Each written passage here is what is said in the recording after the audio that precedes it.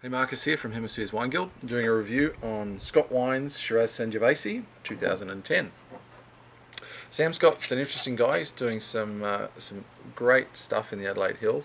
Particularly interested in Italian varietals, and this is a blend of Shiraz, which is not Italian. It's a Northern Rhone variety, but you see it widely planted in Australia, and Sangiovese, which is a Central Italian variety that you'll normally see in areas such as Chianti Classico or Brunello di Montalcino, some of those appellations in the centre of Italy.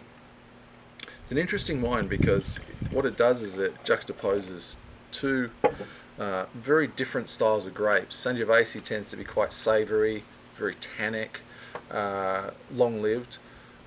Shiraz is, in Australia anyway, it has lots of fruit. It's very highly textured. It's got good acidity generally, and highly coloured. But when you put the two together, it kind of works. I was a bit dubious whether the blend would work, but it somehow it does. It has those lovely chocolate licorice flavours from Shiraz that you get in Australia, but it's also got this underlying kind of resinous black olive flavours that are more in line with Sangiovese.